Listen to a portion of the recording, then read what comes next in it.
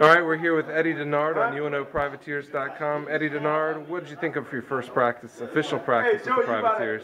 It felt good. I felt that it was a great practice for our first practice as a team. I think we got a lot of stuff in. We reviewed our offense, had an intense defense out there. I think we did very good for our first practice.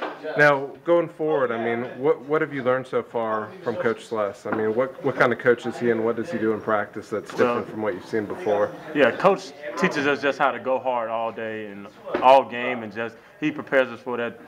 That's his main thing on the team, to just make us play hard and just go hard at every moment we can. All right, now the freshmen, we have 6 freshmen, 6 newcomers. What do you think all of y'all are bringing to practice so far?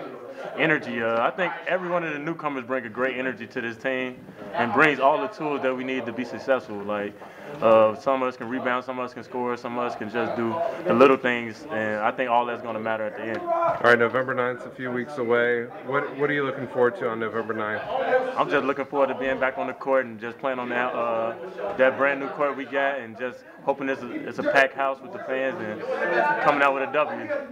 All right, thanks, Eddie. Thank you.